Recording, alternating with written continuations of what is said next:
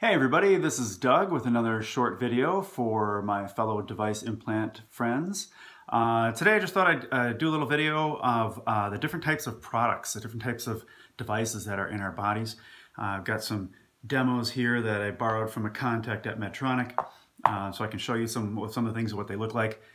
Today I was going to talk about insertable loop recorders, pacemakers, defibrillators, and cardiac re-synchronization devices. And really it's just an overview of what they are, what they're used for, how many leads each of them has, just kind of some overview information, so just interesting information.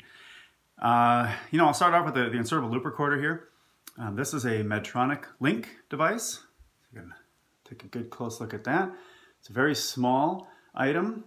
This delivers no therapy at all. This is just inserted into the body. It's not even considered an implant. It's considered an injection because it's kind of injected into your body. And I'll have to stand to show you where it goes. But it goes right in the meaty part of your pectoral region here, and they inject it into your skin, and it sits there. And all it does is record your heart rate. And it does that in about a 8-minute loop, and it keeps recording over and over itself just for as long as you have it in. It can stay in for about 3 years. And all it does is record your heart rate.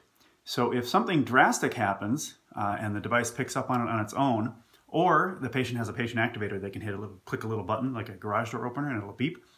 And it'll record the last 6 minutes of an EKG and the next 2 minutes. So you can see what was going on with your heart before and after this event that you recorded. Kind of a neat little thing. It's just a diagnostic tool, but it can lead to the implant of other devices, which we'll talk about now. The first is a pacemaker. This is called an implantable pulse generator, IPG. But we refer to it here on the Facebook forums as a pacemaker or a PM, so that's kind of how I'll refer to it as well. So the pacemakers are meant for slow heart rates. Any heart rate that drops below a certain point that makes you feel dizzy or lightheaded or maybe even makes you pass out. They can be a 1 or a 2 lead system. Now I know some of you are saying, hang on, I've got a pacemaker, it's a 3 lead system. That's actually a different class of products, and we'll talk about that in a second.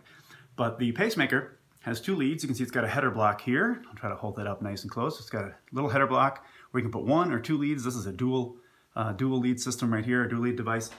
And if you had 1 lead, it could go in the atrium, the right atrium, or the right ventricle. Although it's really uncommon to have just 1 lead in the right atrium. It's just not very common. It's possible, but not common. So typically you'd have that in the right ventricle if you have a 1 lead system.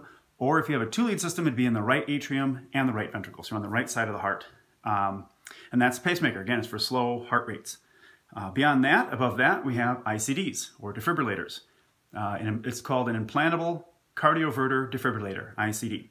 And this is for heartbeats that are too fast. So you have either ventricular tachycardia, which is a really, really, really fast heart rate, and that can make you feel lightheaded or dizzy, or maybe even make you pass out. Or you have ventricular fibrillation, which is really bad because that's known as a cardiac arrest. And that's what this is for, and this will shock you out of a fast rhythm. Defib units also have a built-in pacemaker, so just in case you do need to be paced as well, that's available with these devices, so it's a pacemaker defibrillator. These can also be 1 or 2 lead systems. If it's a 1 lead system, though, they're not going to put a defibrillator lead into your right atrium. They just aren't, that's a very rare thing to do, so they usually won't do that. If it's a single lead system like mine is, it'll be in the right ventricle. That's the bottom chamber of the heart on the right side. And if it's a 2 lead system, you'll have 1 lead in the atrium and 1 lead in the ventricle. So those are defibrillators. Now there is a subset of defibrillators called subcutaneous implantable cardioverter defibrillator, SICD. Those are only made right now by Boston Scientific. I don't have a demo of that because I don't have a contact where I can get that from somebody at Boston Scientific, but they're about this big, I'd say, maybe about like that. So they're a little bit bigger. They're actually implanted on the left side over here. They're implanted under the arm like that, and the lead wire is then tunneled across to the breastbone, and then the lead is inserted up on top of the breastbone, but under the skin up to a point probably about right here in your chest. And that way the electricity will travel through your heart when it's needed. Now the upside of that is that there's no lead in the heart, so that's important for some people. The downside is that SICDs can't pace you. So if you need to be paced, you won't get an SICD. You'll have to get a traditional ICD. So there's pacemakers and defibrillators. Now there's another class of device called a Cardiac Re-synchronization Therapy device, CRT. And the goal of the CRT device is to synchronize the bottom chambers of the heart to get them to beat in synchrony. Because if they're not beating in synchrony, that leads to heart failure. So that's a bad thing. If you have a CRT system, this is what they look like. Here's a pacemaker version right here, and this is the defibrillator version right here. If you have a CRT system, you have a 3-lead system. So you'll have 1 lead in the right atrium, 1 lead in the right ventricle, and then the 3rd lead needs to go to the left ventricle, but there's no way to get a lead inside the left ventricle, unless you open the heart up, which they just won't do. So what they do is they insert the 3rd lead, they insert it into the right atrium, and in the right atrium there is a blood vessel that breaks out of the heart called the coronary sinus. And this is a blood vessel that goes on the outside of the heart, and then there's branches. And that's how the heart gets oxygen.